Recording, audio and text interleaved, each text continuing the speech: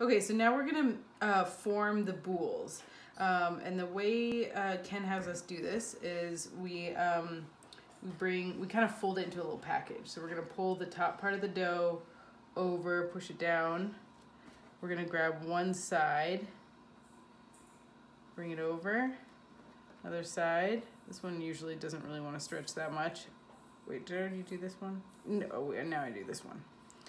And now it's roughly a little package. And so now we're gonna form it. We're gonna form it into a boule, and we do this by kind of pulling it towards us to build tension, with the friction of the dough and the cutting board. And so we're just kind of rotating and pulling it towards us. And I just kind of like push towards the bottom of the boule to bring the bottom towards me. And so you can kind of see the top tightening. I'll do this a few times. You don't want to do it too much, but you really want to make sure it's tight.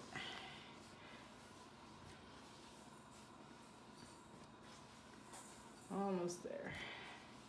You can see some of the seeds trying to push out.